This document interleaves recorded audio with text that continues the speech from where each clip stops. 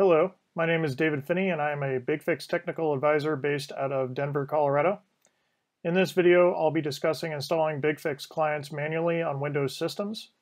Before we begin, the QR code at the bottom of the screen will prompt an email, or you can see my email address just below my name there, so if you have any questions about what I've covered, I'll happily follow up with you. For a basic manual install of BigFix clients, you need two basic things. One, the installer executable for the client, as well as the masthead.afxm file in the same place as the installer itself. You can commonly get the installer from your server if you use the installation generator installer to do your BigFix server setup. Or if not, you could always go download it from the link presented here and then use your masthead.afxm file from your server to perform the install.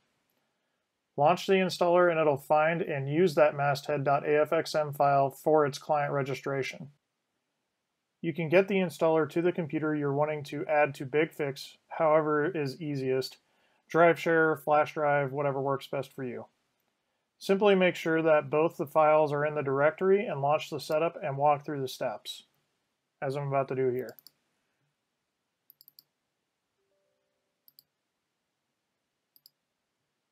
Just kind of go through the setup here. Obviously, you could change anything that you want to along the way. I'm just going to leave it pretty generic for now.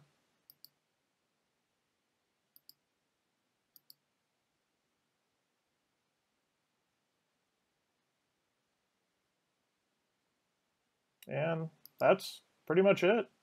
Once it's finished, look in your BigFix console for the new system. Should show up usually within just a few minutes.